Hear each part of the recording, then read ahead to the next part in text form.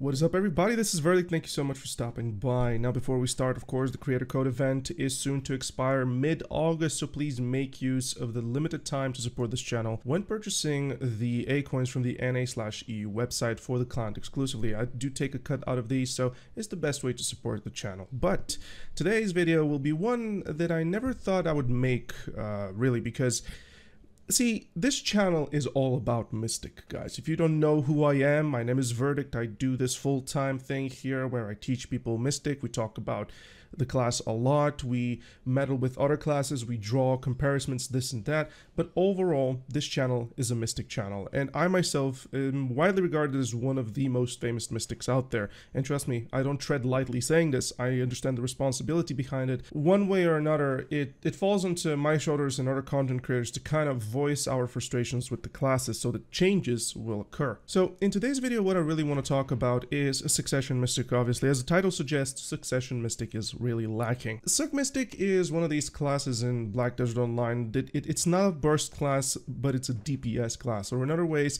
nothing of Mystic Kit is there to suggest burst onto the PvE scene.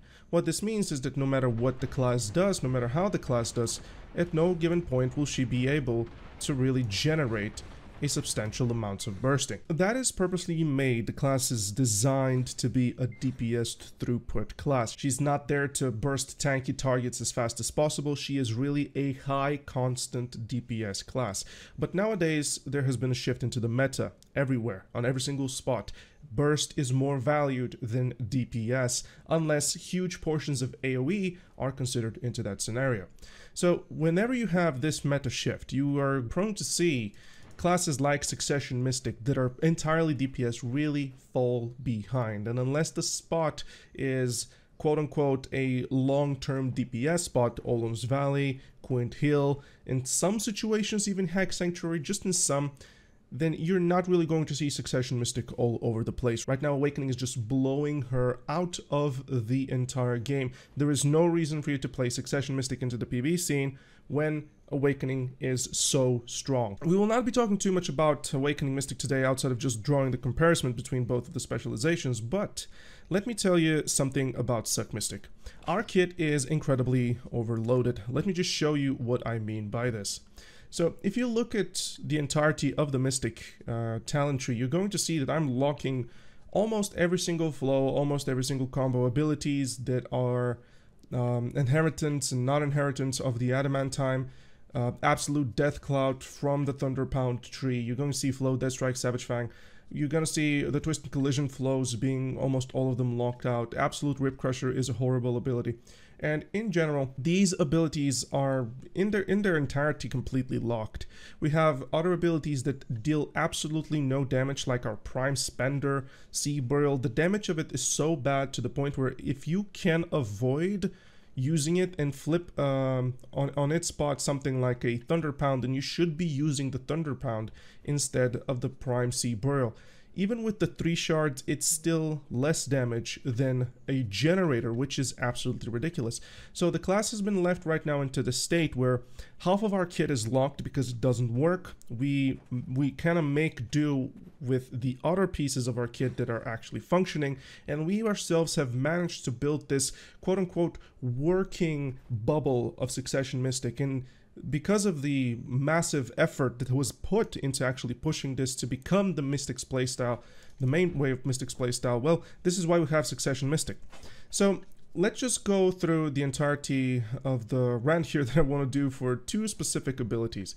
So as I said, Sea Burial is one of the worst abilities onto the entire kit. In fact, Sea Burial's entire damage is so low to the point where people actively avoid it. Doesn't matter the critical hit rate on it being 50%, doesn't matter that the accuracy rate is quite good on it, it doesn't matter that it recovers HP, super armor. It's literally used in PvE and PvP for one particular reason, and that is to engage.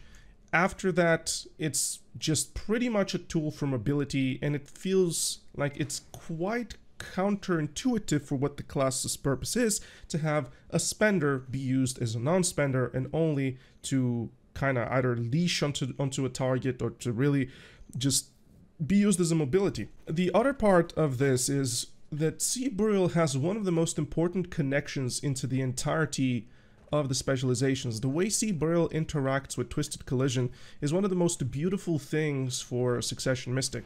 It's such an important piece of a combo, especially into the PvP scene. This is one of the most used combos in PvP. Like, this thing, it's just so good to see. It's great. The fact that you can interlock two abilities that are not really functioning that well and make it viable because of the mobility aspect of it. That definitely puts a lot of value into the PvP scene. But still, the abilities deal absolutely no damage. You're going to see these really be used for one purpose only, and that is mobility.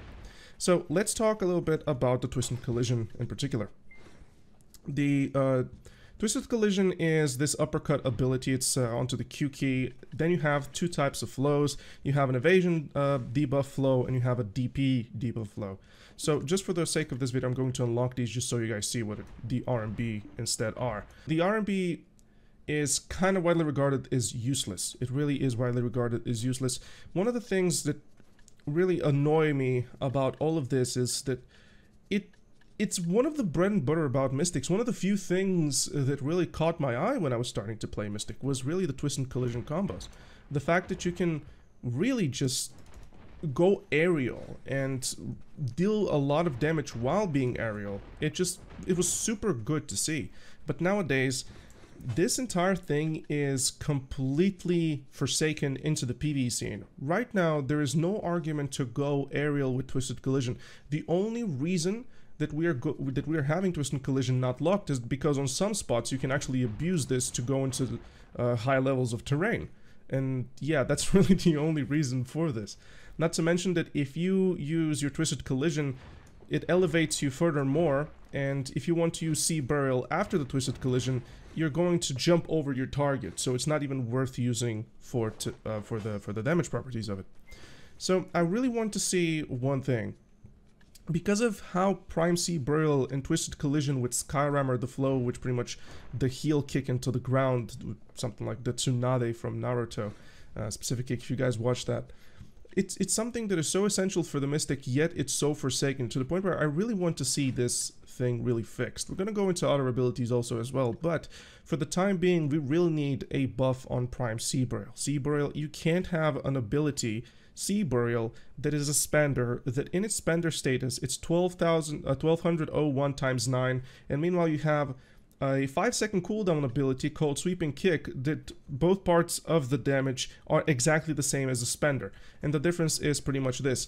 This here with 3 shards will deal as much as damage as this double hit here, like with the 2 kicks and stuff. It makes absolutely no sense that you would have a spender that you cannot use and you're only using it for mobility, or I mean, it's really used for mobility. The only time where Sea Burial is not used for mobility is when perhaps we're farming on Olin's Valley, there's a shy there and there is no other button to press but Sea Burial. So this is the only time where Sea Burial is really used for the purpose of damage. Outside of that, it's totally worthless. And if it's a spender, then I don't think... if it's a spender, I just don't think it should be so weak. Not to mention that if you look at the damage here, 1201 times 9, and we go into one of the more underwhelming abilities, which is the next topic of conversation, Somersault, you're going to see that weird to have prime abilities that deal no damage and then go into another prime ability like Somersault, which is supposed to be kind of a bread and butter into some of the combos of Mystic, and it's not being used because it has no crit rate on it. A prime ability with absolutely 0 critical hit rate, or in other words, this is the Somersault, this ability in particular. So nobody uses Somersault into the PvE scene outside of, for an example, let's just say a mob is left onto extremely low HP and it's just convenient to use it then. Into the PvP scene, Somersault has its uses, but still it's a very underwhelming ability to use. Very few hits on it, and of course no critical hit rate. So onto the change list, which I really want to see, is Prime Sea Burial being buffed to deal more damage with the spender part of it. I want to see Absolute Twist Collision be turned into a prime ability, because one of the best ways to fix Absolute Twist Collision is by making it a prime, because it's going to enable all of the flows themselves, because they are scaling off of Twisted Collision. So all of these flows are scaling with Twisted Collision, not to mention that the Landslide is Twisted Collision damage times 6, which is more than the base on its own. So this ability will actually deal quite a lot of damage. And seeing such a small change really kind of make the other flows bloom in fruition, like just because they're chained into one another, they're dependent on one another. I think it's a right direction to make Absolute Twisted Collision a prime ability, and perhaps rework a little bit Skyrammer to be more cursor oriented rather than just land in front of you. Something like the Strikers version of Skyrammer, where they can LMB and point into a direction and they charge towards it. I think it's going to be a better use for Skyrammer to be like that. But you know, I don't know. We'll see how PA react to this, if they're even going to react to this. But still, let's talk about, since we just finished the Somersault, let's talk about all of these combos in Adamantine and just Martial Deva, Recall Slam, Bombardment. See, there is a little bit of use of these into the PvP scene, but they're really just a flex type of ability. Unfortunately, Adamantine, if you have learned the Hurricane Kick, Adamantine can only be activated through the hotbar. So only if I have it, let's say on 2, can I add Adamantine to my rotation. Not to mention that it's such a short-term damage ability, and it's just absolutely not worth to use even in its absolute state. It has 100% crit rate, sure, like we can make an argument there, but it's absolutely unnecessary. The entirety of the Adamantine thing, we can just take this all off from the Succession Mystic, literally delete these abilities, just leave Mass Destruction because we do really depend on that ability, and from then on, Mystic will be just flat out easier, and she will not be overloaded. So yeah, Mystic is kind of lacking behind onto the damage department in general because of the meta being highly bursty. When the meta is burst, DPS classes are not really valued, and in general we have a few abilities that needs buffing. Just to go through them really quick. Prime Sea Burial, it really needs to get buffed. Like you can't have an ability that is the spender deal less damage than the entirety of your generators onto the entirety spec. Every single generator deals more damage than Prime Sea Burial. Like all generators, even Tiger Claw deals more damage than that. Even Prime Fist Fury in its entirety deals more damage than that. Yes, it takes more time to cast, but the fact that you can't do much from Sea Burial to extend the DPS purpose of the class, it still makes absolutely no sense. So just to summarize the entirety of the Succession Mystic rant that I'm having here, we have quite a few abilities that are just absolutely useless.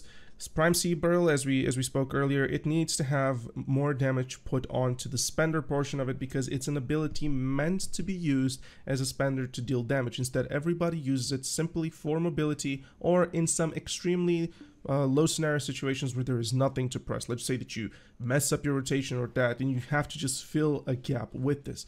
It's a purposeless prime that has no weight over the entirety of the Mystic Kit, and as a prime ability, I think it should be. The next thing that I really wanted to talk about was the Twisted Collision. I really believe the Twisted Collision should be introduced as a prime ability, and the area of effect damages of all of these flows should be significantly increased with a potential increase of the utility behind Skyrammer, so that when I press Skyrammer, perhaps I can target where exactly do I want to land and face me into that direction, so that we can have a little bit more depth to the Twisted Collision utility aspect of it. After all, one of the coolest things about the Mystic combo is if you do Twisted Collision with Sea Burial and you can do Flow Landslide with a Skyrammer. It kind of looks like this, and it's such a cool combo to see, yet it's one of the most useless combos of Mystic. Yet, this was what she was advertised with onto the Succession trailers. So, from the get-go, it's not, I wouldn't call it false advertisement, but still, it's quite underwhelming when they advertise something to you that you're never going to use because it's useless. So with that being said, guys, next thing is Prime Somersault. It needs 100% crit rate. It just immediately needs 100% crit rate. It makes absolutely no sense for Prime Somersault to be as this. Of course, Adamantine, the entirety of the Adamantine tree is absolutely useless, especially ever since the Hurricane Kick of the Magnus quest chain was introduced. Also, perhaps it's worth mentioning the Hurricane Kick. Just remove the wind-up animation to it so that it can be chained better. I think that's going to be a lot, even though the damage of it is insane, like Cure King Kick deals absolutely insane damage, it is still quite underwhelming because you can't ignore the startup animation. There's no way to shorten it.